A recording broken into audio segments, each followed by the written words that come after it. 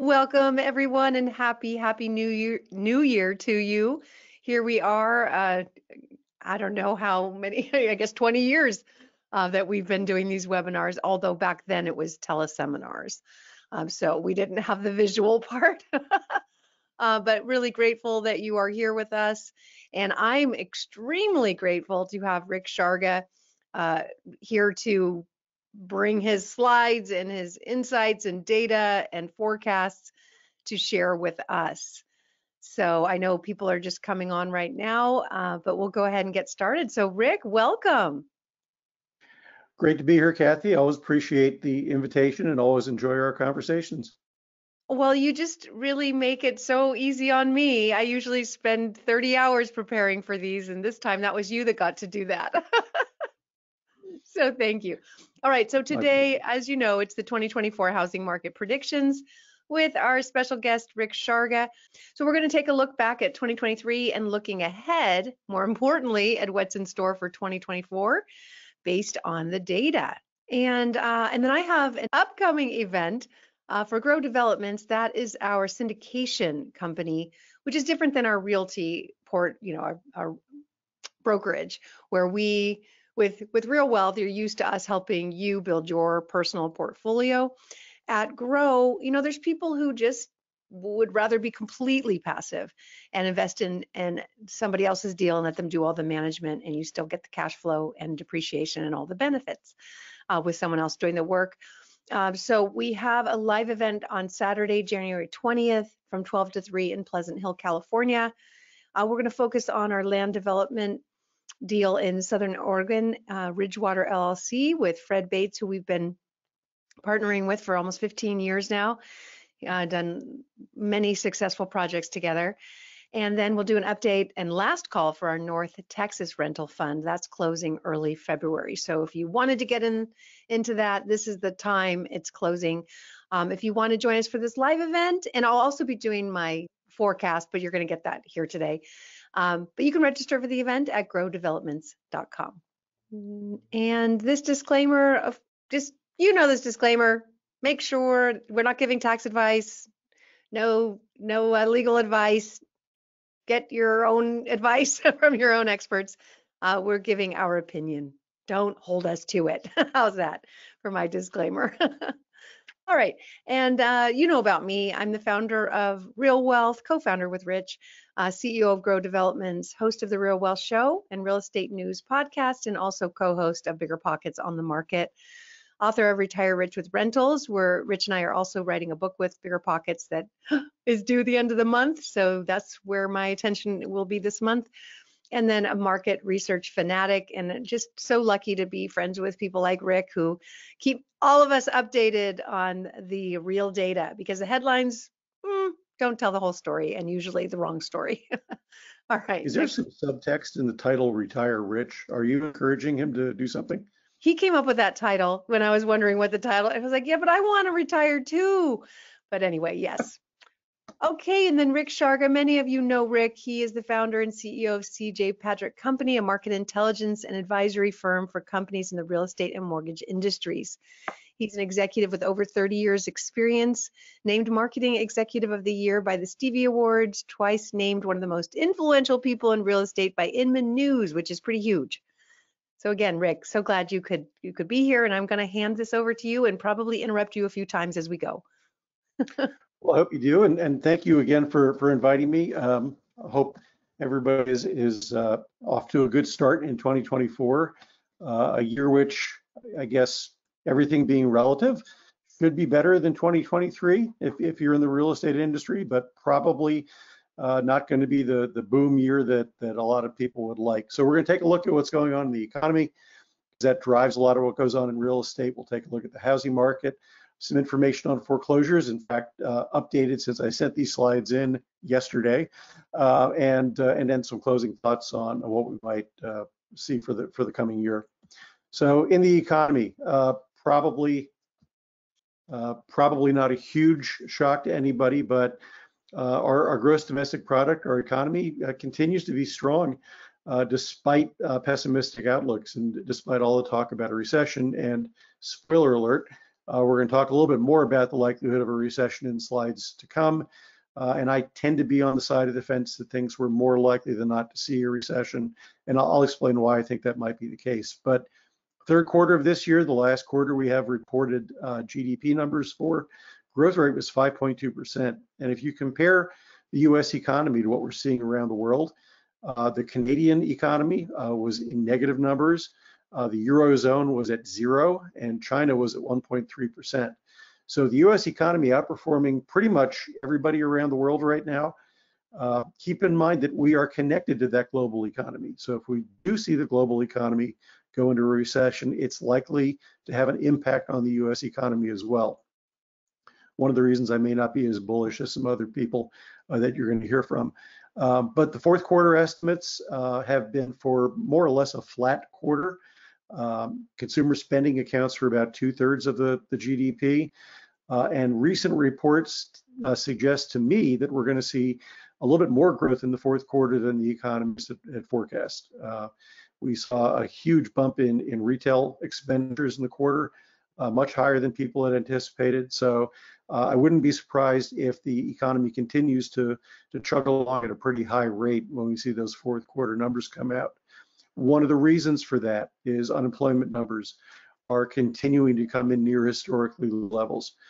We've been spoiled by unemployment rates below 4% now, really since about 2020 or since about 2016, with the exception of that spike we saw during the COVID pandemic. Historically speaking, economists will tell you that in the US, if you have a 5% unemployment rate, it means full employment. So that basically everybody who's looking for a job is finding a job. And we've been below that now really for the last 7 or 8 years. So it's a very, very strong economy. Whether you're looking at the most recent unemployment claims or you're looking at continuing jobless claims, people that are having a hard time finding a job for a matter of months, both of those numbers are historically low. That's a big driver in the economy. It's also one of the reasons we're not seeing a lot of foreclosure activity. The reason we see the unemployment numbers as low as they are is there are still more jobs available than there are people looking for work. So at the moment, there's about 6 million people looking for jobs. There are about 8.5 million jobs available for anybody who's looking. That 8.5 million is down from about 10 million jobs a quarter or so ago. So the Federal Reserve is having the desired impact it would like on the jobs market. They're not mean people, but unemployment rates and wage growth are both things that contribute to inflation. They're trying to get inflation under control. So a little bit less job availability relative to the number of people looking for work is a good thing from the Fed's perspective, because when you have more people looking for jobs than you have jobs available, wages go up, and that contributes a bit to inflation. And wages have been growing faster than the rate of inflation now for about the last year. And this chart really is looking at wages two ways. The blue bars are hourly wages, and the dotted line is wage growth, wage and salary growth on a year-over-year basis. So wages have been growing 4 or 5% pretty steadily for the last year, year and a half. That's a pretty healthy wage growth, historically speaking. And hourly wages across the country are now up to about $29 an hour on average. So you can see the impact of what wage growth has done. And really, again, for the last 9 months or so, we've seen those wages outpace inflation. So it's really starting to feel for a lot of households much better economically than it had when wages were growing, but inflation was growing faster. There are some red flags I'd like to share with you, however. This is one. Consumer spending, the blue bars here, you can see continues to dramatically increase. Consumer confidence has not kept pace. And normally, there's a correlation between consumer confidence and consumer spending. So the more confident consumers are, the more willing they are to spend. And that's particularly true for high ticket items like houses and automobiles. And consumer confidence plunged during the early days of the pandemic, started to come back, and then dropped again as we saw subsequent waves of COVID hit, as we saw things like the war in Ukraine, as we saw inflation start to ramp up, the cost of living increased, and more recently, the war in the Middle East. So it is a disconnect. And as I mentioned, about 2/3 of the economy depends on consumer spending. So there's a concern that we might have a reversion to the mean. We might see consumer spending dry up a bit to get back down to levels that consumer confidence would indicate. And we could literally worry ourselves into a bit of a recession. So that's something to keep an eye on. Another red flag here when it comes to consumer spending is what the consumers are using on those expenditures. So in the third quarter of 23, for the first time in history, consumer credit card debt surpassed $1 trillion. A big, big number, no matter how you slice it. And that happened at a time when, because the Fed had been raising the Fed funds rate for 2 years, we saw credit card interest rates on average for new accounts come in at about 25%. So we've seen the all-time high in terms of credit card use at the same time as we've seen a huge increase in credit card interest rates. So the concern here isn't just that people are using their credit cards a lot at high interest rates. It's a worry about whether they're using those credit cards to make ends meet. So even though inflation has been coming down a bit, we've still seen food costs, gasoline costs, energy costs remain pretty stubbornly high.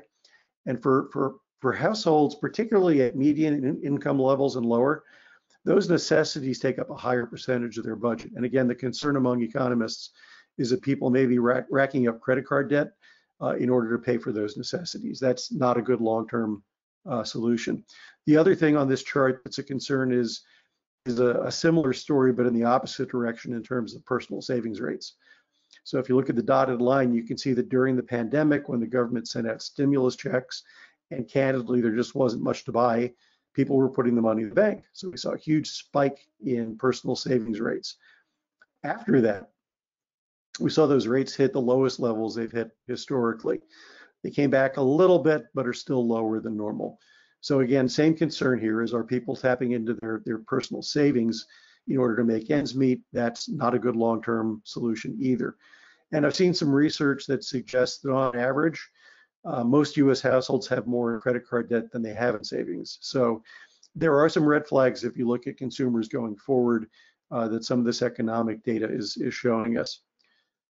Good news, and we saw some sort of good news today in terms of inflation. The CPI report came in. It came in at about 3.9% year-over-year growth, which is still below 4%. It's a good thing.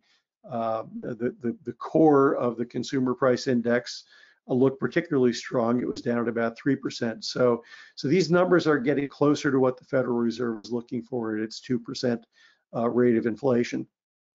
But I wanted to share this with you to show you how unusual what the Federal Reserve did this time is compared to what it's done in prior cycles. So if you go back to 2016 and you see the dotted line, inflation started to tick up, you see what the Fed usually does. It raised the Fed funds rate a little bit, then waited to see what kind of impact it had. Then it raised it a little bit more, and step by step, gradually, it got that Fed funds rate up to about 2.5%, 3%. Saw that inflation was starting to get under control, and then backed off. A huge drop off when the pandemic was declared, down to pretty much zero interest rates from the Fed funds rate. Because the Fed was trying to make sure we didn't enter into a really severe recession or even a depression, because they weren't sure what kind of impact COVID was going to have on the economy. But the combination of that, of the billions and billions of dollars the Fed put into the market buying securities, buying bonds, the increase of the monetary supply of about 50%, and the supply chain disruption that made the price of goods and services go up, we saw inflation just skyrocket, peaking over 9%. And because of the dramatic increase, the sudden increase, and the fact that the Federal Reserve is pretty convinced that after all their talk of transitory inflation went away, that inflation wasn't going to be easy to get rid of, you see how quickly and how high they raised the Fed funds rate. And they've only ever done anything like this once in the last 70 years. And that was back in the 80s when we had a run-up of inflation that got a little bit tough to get rid of as well. So they've had the desired effect. Inflation has been coming down. It obviously roiled the financial markets had a huge impact on mortgage and financing rates. And the speculation now is that the Fed is done raising and should start to drop the Fed funds rate as we get into 2024. A lot of speculation on the street that we'll see the first cut in March. I don't buy that. I don't think we see a Fed funds cut until probably late May at the earliest. And that, by the way, is more in line with what they've done historically in terms of when they stop raising rates to when they start cutting rates. My question is it already too late to avoid a recession based on what the Fed has done? And this is some data from, it was compiled by the chief economist at Fannie Mae using public record data, so I'm not stealing anything here. But if you go back to World War II and you look at each time the Federal Reserve has raised the Fed funds rate in order to get inflation under control, they've done that 11 times, not counting this cycle. In 8 of those 11 times, they overcorrected, and that led to a recession. Some large recessions, some small recessions, but led to a recession. The 3 green arrows you see on the chart are times they avoided a recession and executed what they call a soft landing. And those were all times when they acted proactively and preemptively. So they started raising the Fed funds rate before inflation got too high, before it got too sticky. And I'm not picking on the Fed here. Chairman Powell has already admitted they waited too long this time. Inflation got higher than they expected and has been much more difficult to resolve than they expected. So I'm of the opinion that they've already overcorrected, and there will be some fallout from this. The other historical data point that suggests that might be the case, excuse me, is something called an inverted yield curve. And without getting too inside baseball on you, it's when the bond market sees kind of a disruption in the force, and the yields on a 2-year bond, a short-term investment, are higher than the yield on a 10-year bond, a longer-term investment. And if you think about it, that kind of makes sense. If the Fed funds rate is 5.5%, it doesn't make sense for a short-term investment like a 2-year to be much lower than that. And so what we've seen is this inversion, and the last 7 times the yield curve has inverted, it's been followed by a recession. So 7 for 7. I don't really see a reason why this 8th time, which has been one of the longest and deepest inversions we've seen, will be any different. The good news, as I mentioned earlier, that the economy is chugging along pretty healthily, if that's a word. I'm not sure healthily is a word, but we're gonna call it one today. It's very likely if we do have a recession this year, it will probably be very short and very mild. So none of the economists that I follow or talk to, who I think are legit, are expecting to see unemployment get much above 5%. So it shouldn't have a huge impact on the housing market. Historically, what I've noticed is that when unemployment goes above 6%, we do start to see an impact on the housing market, particularly in new home sales first. So something to watch. The unemployment rate typically is a good predictor of what's going on in foreclosures and mortgage delinquencies and in home sales. So that's our wrap on the economy. Kathy, anything you wanted to add or interject at this point before we go into housing? No. I mean, it's a little scary. It's another unknown place, and investors don't like that. Although there's a few bizarre things about the economy. One is how investors and Wall Street have been so excited about the Fed pivot, thinking that they were going to cut rates all year, and I was not. I'm like you. I didn't think that was going to be the case. That it's going to be much slower and higher rates for longer. But so what's the disconnect there with Wall Street thinking that the Fed is going to be more generous to us? And then the other thing is, with all that wage growth, why are consumers so depressed? Why has there been this negativity when people are actually making more money generally? Yeah, and I think it's honestly, we were just having this conversation in my house the other day. It's because what you see as a consumer still hasn't improved very much. We've seen gas prices actually tick up again in recent weeks. Mm-hmm. Food prices really haven't come down. I've developed my own index, Kathy. I call it the Costco price index. And I think it really is what plays in consumers' minds. Mhm. The salmon that I used to buy at Costco a year ago for $9.99 a pound is now $12.99 a pound. And that's not a 3% or 9% increase in inflation. That's a 30% increase. And Yeah. I think that's what consumers are still seeing. And Hmm. that ouch factor in their wallets and their pocketbooks is really kind of diminishing consumer enthusiasm for what's going on in the economy. So there's your top line numbers, but there's also what we see as consumers every day.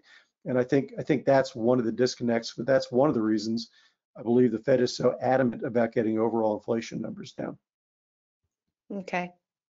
And then what about Wall Street? Why has there been so much belief that the Fed is going to lower interest rates substantially this year? Wall Street has a tendency to be overly enthusiastic and overly pessimistic. So you very seldom see Wall Street operating at a happy medium.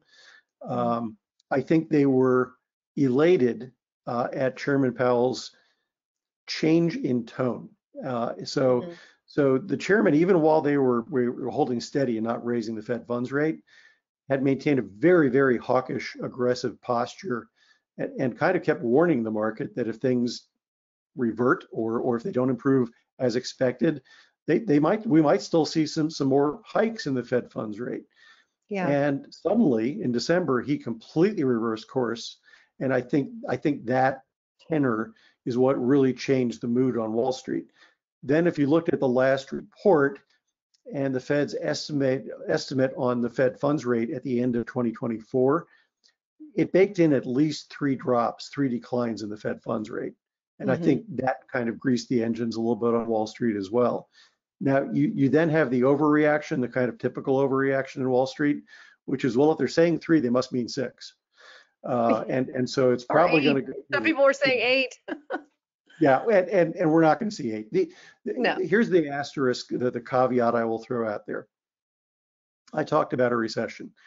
I still believe that's more likely than not. I would be completely shocked if we don't see one, but if we don't see one, we'll still see the economy slow down pretty dramatically, just because it has to reset from these higher price points, these higher costs. Um, if we have a more serious and severe recession than I think, we could see the Fed accelerate the rate cuts Hmm. or have more rate cuts in order to keep the economy from getting into too severe a recession. So that is one scenario that could play out. But if that happens, there's going to be other bad things, and Wall Street will react to those accordingly. So I really believe what we're seeing is just a little bit of an overreaction initially. There's been a lot of pent-up investment demand on the street. There are also people entering the market right now, basically because they think some of the stocks had been hammered enough that they're a good buy. So, the fact that we're sitting here uh, talking about the Dow being at 37,000 points is something I don't think most of us would have predicted 6 months ago. But a lot will depend on what the bonds market do this year. If the equity markets, the stock markets continue to be really strong, we could see bond yields drop, which could cause mortgage rates to drop. On the other hand, if the stock market reverses course, we could see bond yields come back up. So it's really anybody's guess which way the market goes this year. And oh, by the way, just to throw an added level of volatility into the mix, let's keep in mind this is a presidential election year. Yeah. And by all More accounts, excitement ahead. we're going to have a repeat of the last two interesting folks that were the party candidates, and Yeah. that could throw the market into a further tizzy. So, as the Chinese curse goes, may you live in interesting times, and we certainly are these days. And don't forget it's the year of the dragon, which is burn it down and rebuild. So, just can't forget. Lovely thought. Thank you so much for sharing that. Anyway, what's happened, and nobody on this webinar today is surprised by this, we've all lived through it, is we saw that historic jump in mortgage rates. We've never seen mortgage rates double in a single calendar year until 2022. And they didn't just double in a calendar year, they doubled literally in a couple of months. And that was, again, because of the Fed's unprecedented actions. We also saw the biggest single monthly decline ever in January.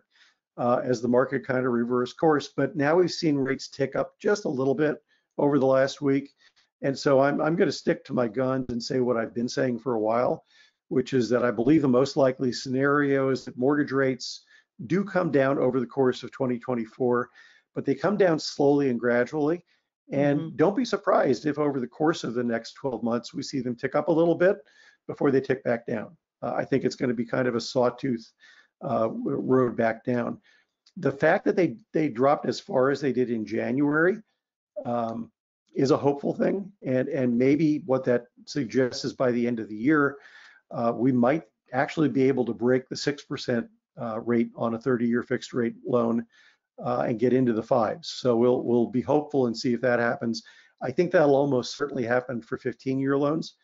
And as most of the folks attending the webinar know, the private lending rates that you get are typically, a couple points higher than what we see on those consumer loans. Not always. Kathy has some great deals for you. But for the most part, you can kind of track along with what's going on in the consumer loans. And the other really odd thing that's been happening over the last year is we've seen the new home builders buy down mortgage rates for their buyers. I saw somebody in Denver recently advertising 4.99% mortgages. That's what we're experiencing. That's why we had such a good year. Is the builders that we work with have discounted the interest rates so low that these new properties cash flow. But it costs them, but it's great for the investor. So that is one of the ways that new home builders have been able to make sales happen.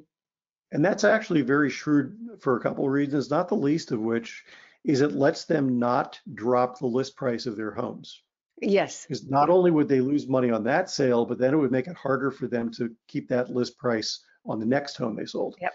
So they're still discounting about as much as they would have, but they're doing it in a way that makes the buyer able to afford that higher price point by lower mortgage rates. So really kind of very savvy on the part of the builders. Yeah, they can do that in form of upgrades and so forth, but what's really needed is the interest rate buy down, which is what they've been doing.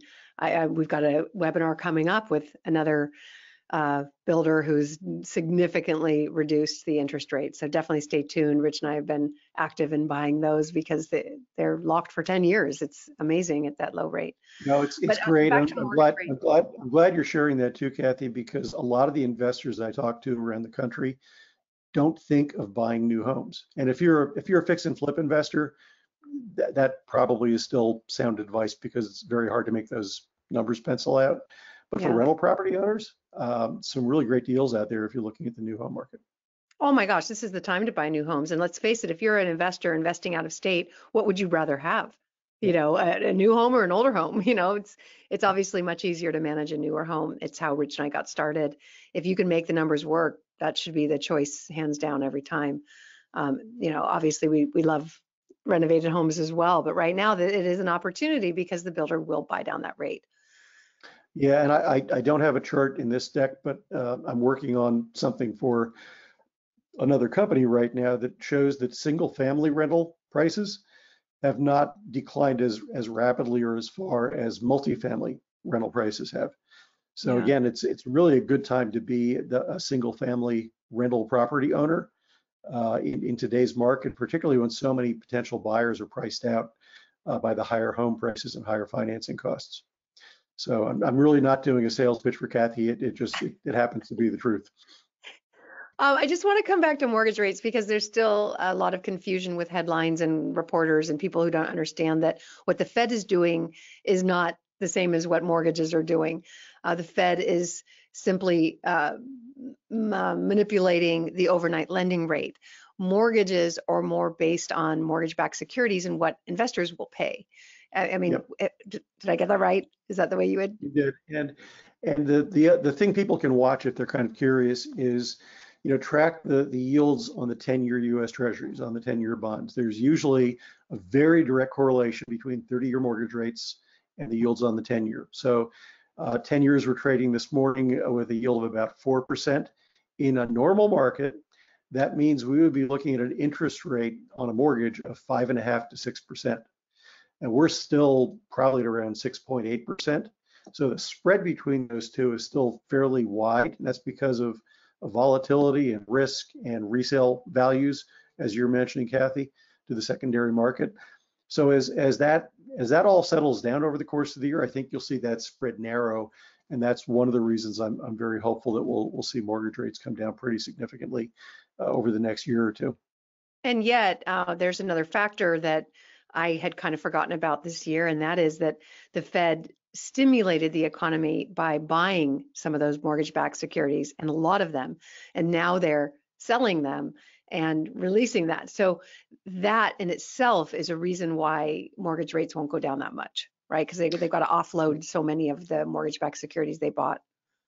And they've been very judicious about how many of those they offload. Right now, the majority of what's coming off their books is just running off the books in kind of due course. Either the loan's paid off or it gets refied or the property gets sold and the loan is closed. So they're being very careful not to flood the capital markets with a lot of low price paper because they don't want to upset the way the market is functioning. But yes, they did a lot of quantitative stimulus by buying a lot of these bonds, buying a lot of these notes, and they are trying not, they're trying, it's a balancing act. So they're getting rid of some of these things as part of quantitative tightening, but they don't want to over tighten because they don't want the market to seize up. So it's a little bit like the push me, pull you llama in Dr. Dolittle that we're watching the Fed go through with these notes. Bottom line is we recently had a little bit of a dip in mortgage rates. We saw a surge in mortgage applications. I use the word surge very advisedly. If you look at this chart, you can see that surge means it went up. But if you look at how far down it was, it's I think in the long run really more like causing a blip in mortgage applications. And by the way, when the mortgage rates flattened out and started to go back up a little bit, we saw mortgage applications go the opposite direction more recently. So it's a very, very rate sensitive market when it comes to buyers. And we'll talk a little bit about the impact it's having on sellers as well. We have seen an increase in pending home sales. This is from Altos Research, and that's a good thing. It's a 7.7% increase in December from the prior year, but keep in mind December the prior year was incredibly weak. It was down 45% from the year before. So it's a little bit of it looks good, but it's not all that great relatively speaking. That said, again, there is pent-up demand. People are looking to buy if they can. If they can't afford it, they're looking to rent. If they were looking to buy a house, they'd probably be more liked. They would probably like better to rent a house than to rent an apartment. Even with the increased activity, November, and that's the most recent month we have home sales available. We'll see some December numbers come out probably in a week and a half. November is the 27th consecutive month where we're seeing home sales lower on a year-over-year basis. They were up slightly from October, and that was good because it broke a 9-month streak of month-over-month sales being down. But we're still trending at below 4 million existing homes being sold over the course of the year, which would be the lowest number we've seen since probably about 2008 when we were entering the Great Recession. So a pretty low number and certainly lower than I had forecast this year. New home sales also declined quite a bit in November, coming in at an annualized rate of about 590,000. That was down from close to 700,000 annualized the month before. And that was mostly due to interest rates spiking up in November. So again, very interest rate sensitive market. And as those rates had spiked and hit, I believe a cycle high, even the builders couldn't buy down their rates quite enough to offset those rates. So new home sales will probably come in higher at the end of the year on a year-over-year basis, but not quite as strong as you might have expected going through the middle part of the year. So at the beginning of the year, I had forecast about 4 million existing home sales. I had forecast about 650,000 new home sales. I think the new home sales number will come in pretty close to what I forecast. Existing home sales will probably be lower just because of the affordability issues we're facing. and because inventory of existing homes continues to be pretty weak. So the numbers are better year over year, but we're still only up to about 3 months supply of homes for sale across the country. I mentioned that we would talk about the impact those mortgage rates are having on sellers. This is the impact. There's something called rate lock, or a lock-in effect. About 70% of people with an active mortgage have an interest rate of 4% or lower. You're sitting on a 3% mortgage and buy a new home today for exactly the same amount of money you sold yours.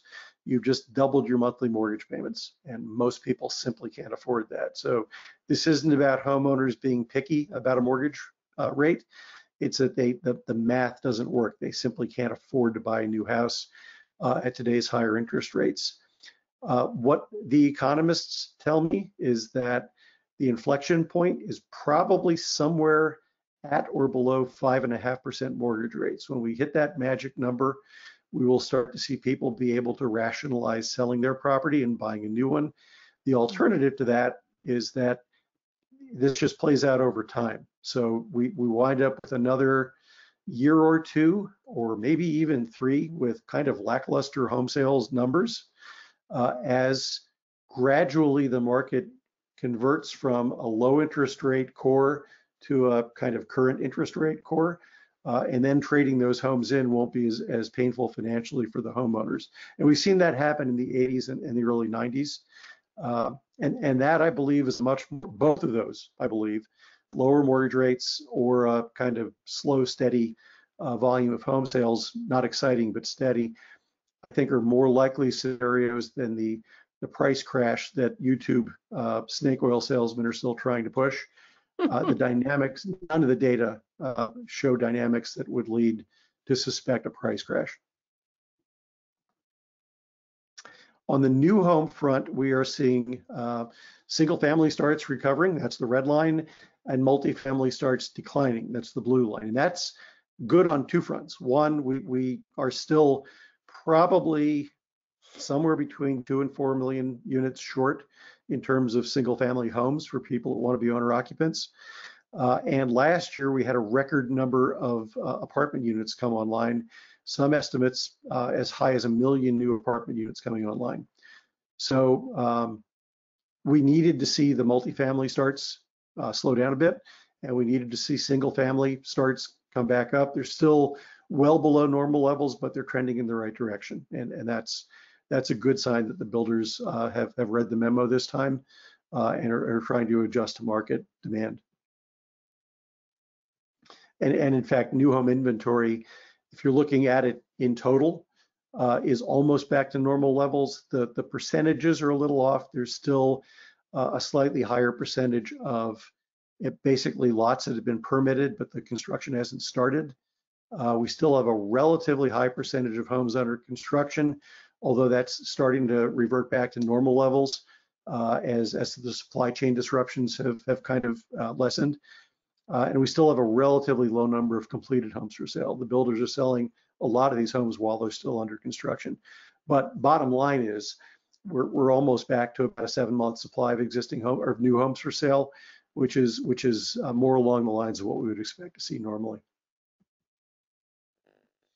The lack of inventory and suppressed demand, it means that home prices have been up year over year in every region of the country. And that's true whether you look at the Case-Shiller report, which I don't have in this, which is showing an increase from the prior peak in home prices, whether you're looking at the NAR numbers where we saw price appreciation declining and actually going negative for a couple of months before reversing course in June, and is now showing a year-over-year increase. This is data from the FHFA, which basically tracks the resale of homes that were financed using Freddie and Fannie loans. So it's the bulk of the conventional loans that are out there, and their numbers are up 6.3% year over year as of the end of October. And if I'd shown you this chart, Kathy, a couple months ago, the Pacific region and the Mountain region were both in negative numbers. These were regions where the prices went crazy during the pandemic and kind of overshot the mark. And so we were seeing price corrections in those markets really up until about September. And then they went positive and they've continued to go positive. But every region across the country right now is showing year-over-year growth in prices. So that's good news for real estate investors who own properties who own properties or are looking to flip properties. It makes it a little tougher sometimes for numbers to pencil out for rental property investors. And I want to make the point that where you invest is critically important when you're looking at prices. So don't just take, and that's one of the reasons I like the FHFA numbers, because they show regions. But if you boil it down to even more specific things like counties, and this is data from CoreLogic, you can see that while on average prices are up year over year, there are markets where we're still looking at price declines. So Salt Lake City, Las Vegas, Phoenix, coastal California, the Pacific Northwest, Austin, New York, parts of New Jersey, you're still seeing Chicago, you're still seeing prices in some cases declining on a year-over-year basis. So it really depends on where you're investing. And general rule of thumb, growing across the South, Southeast, parts of the Midwest, we're seeing a lot stronger price growth than we're seeing in some of those other markets that I just mentioned. So it's important to know your market. Mm-hmm. And one of the things driving that is we're continuing to see migration from some of the higher cost, higher tax markets. Again, looking at coastal California, Seattle, Portland, Boston, New York, DC, Miami, into other markets that are lower cost. And this is only something of interest to data geeks, Kathy, so I think you'll probably be interested in it. But one of the reasons we're seeing the Midwest and the South do so well in terms of price appreciation is because people are moving there from more expensive states. So they're paying top dollar for properties in those markets, but those properties still represent a bargain compared to where they're moving from. Mm-hmm. So that's why you're still likely to see some declines in San Francisco and San Jose. But if you're in Des Moines or Omaha or Nashville or Jacksonville, people moving into those markets are still seeing those markets as bargains and paying top dollar, which is making those prices increase. Yep. And then I mentioned earlier, we've seen apartment rents drop pretty significantly year over year. They're more or less flat right now. I think RealPage's most recent data suggested they might be off in negative territory by less than half a point year over year. And these are asking rents for new tenants. They peaked during the pandemic at about 15% year over year and have been coming down steadily ever since. I'm not seeing as much of a decline in single family rents, but they've been trending down year over year as well, just not into negative territory. Anything we wanted to cover in more detail there before we move on? Just single family rents are different than apartment rents. So yes, yeah, and we've seen single family rents rise a little bit faster than apartment recently. So recently, that is correct, or at least they've fallen less dramatically. yeah, and what we're talking, it's a good point. We're talking about price appreciation declining. It's still important to know that means you're making more than you did a year ago. It's just not as much more as you did a year ago. So it's still appreciating, just not as rapidly. So yeah, the single family market for the most part has held up better than the apartment market has. And then as far again, as appreciation, sorry, go ahead. You're dealing with a different clientele, different tenant. Typically, they're a little bit better off financially. They're a little bit more established, very often families. And so they're more stable and willing to pay a little bit more and able to pay a little bit more for that extra room and that home ownership kind of lifestyle.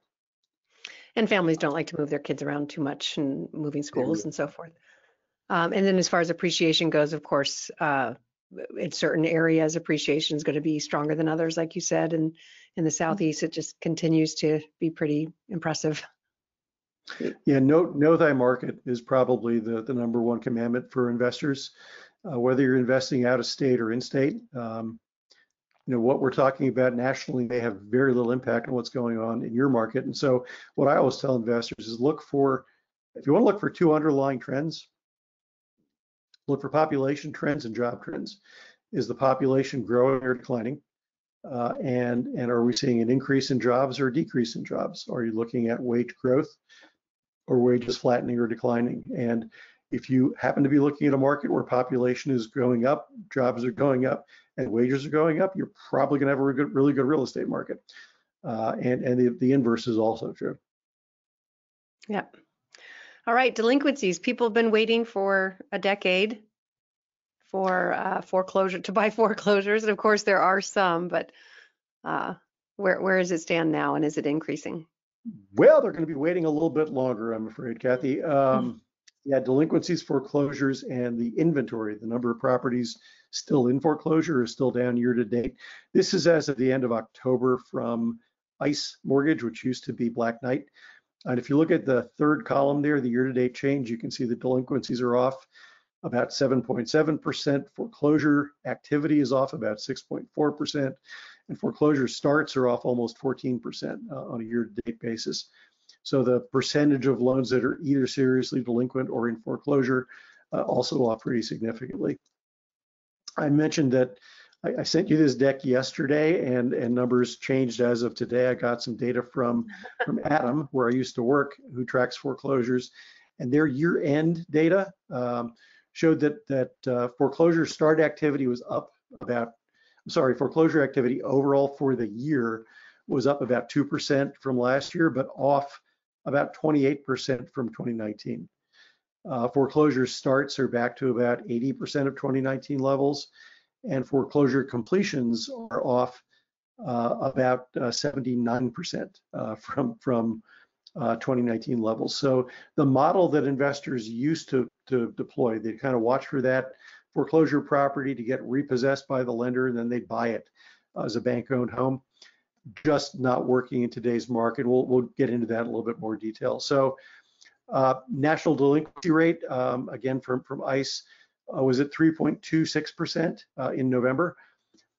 That's not the lowest ever historically, but boy, it's pretty close. And normally that delinquency rate's between 4 and 5%. That's the black line you see there. So we're looking at below normal levels of delinquencies. Interestingly, Kathy, mortgage delinquencies have declined even while we've seen other consumer credit delinquencies go up. So consumer loans, consumer credit cards, automotive loans, all of those delinquency rates have increased a bit over the recent months, while mortgage delinquencies have declined. Partly that's due to the strength of the economy and low unemployment. If you want to look for a predictor of mortgage delinquencies, look for unemployment rates. But partly it's also the quality of the loans that were written. Underwriting standards were very tight over the last decade. And the fact that people have a lot of equity they don't want to risk to a foreclosure. We'll get into that in more detail in a second. Foreclosure starts ticked up in October, back down in November. I don't have data yet to show this, but I believe they ticked down again in December a bit as everybody put moratoriums in place for the holidays. So those starts, you're only looking on average at about 20,000 starts a month, which is just much lower than what we've seen in prior cycles. And foreclosure inventory, which is usually between 1 and 1.5% of all mortgages, is still down below 0.5%. So it's just, if it feels like there's nothing out there in foreclosure, it's because there's nothing out there in foreclosure. A lot of people thought the government's forbearance plan would lead to foreclosure activity. And we had 8.5 million people take advantage of that forbearance plan to stop making mortgage payments. Less than 1% of them have defaulted. So yeah, it's just been a remarkably successful program.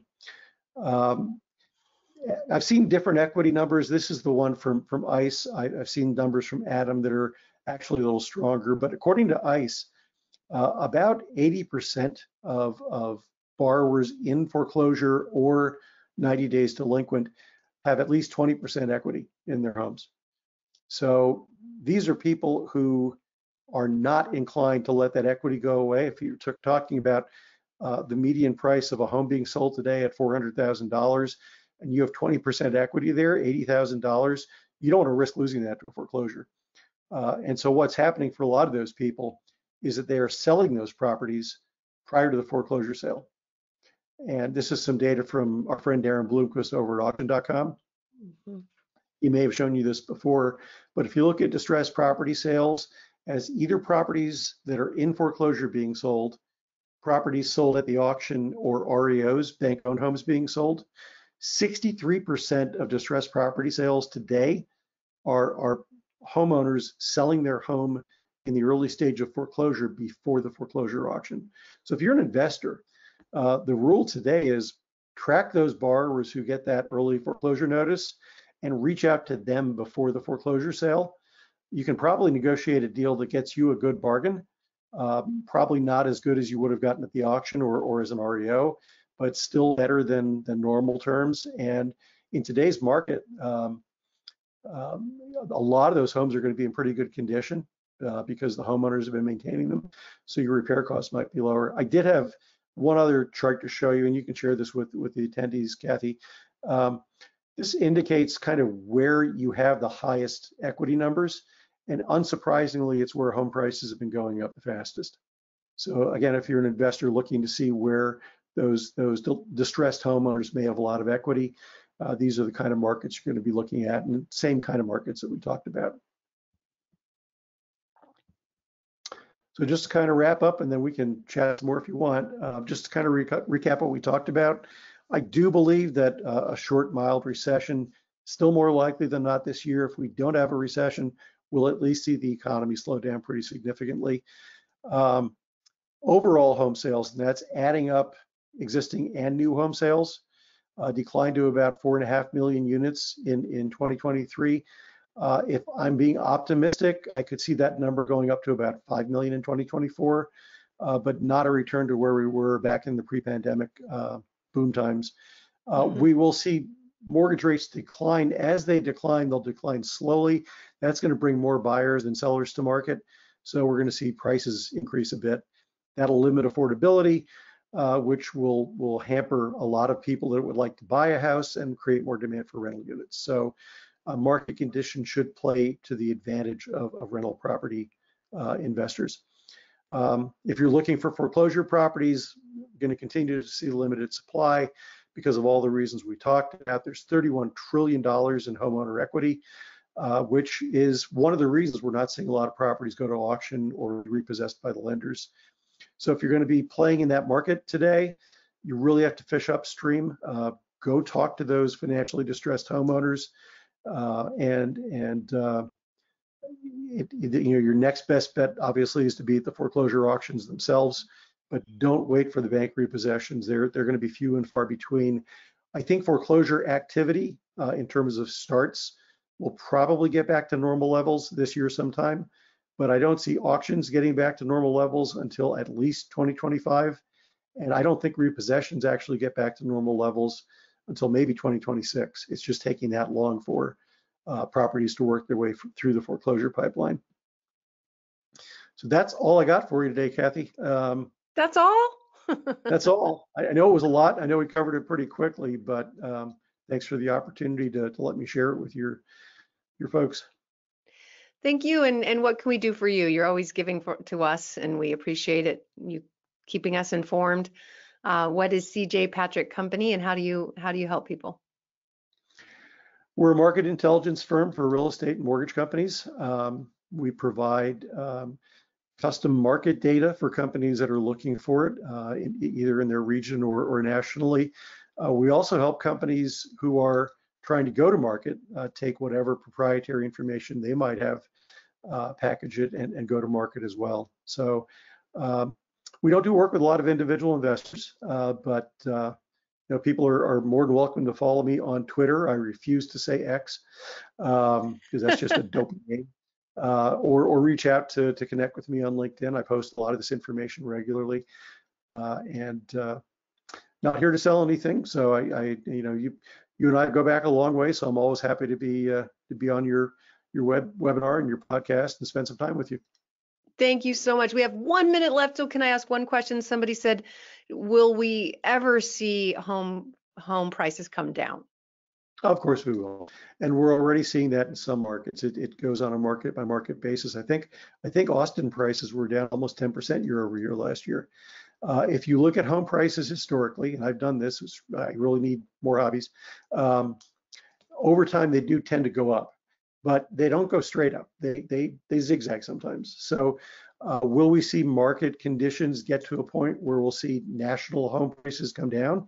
We actually did in April and May last year. So yeah, they'll come down, but historically speaking, in the long run, they always wind up going back up. But at some point, when we get through this limited supply, pent-up demand stage, maybe by the time the latter part of Gen Z is coming of home ownership age, we could see a market where prices go down a bit. Okay, great. Thank you. Thank you so much for joining us. Thank you all for being here during your lunch hour. And we look forward to, I'm going to be interviewing you, Rick, on the RealWealth show in a bit. So we'll see if we've got some new data by then. All right. Take care, everyone. Have a wonderful rest of your week and weekend, and we'll see you soon. Bye-bye.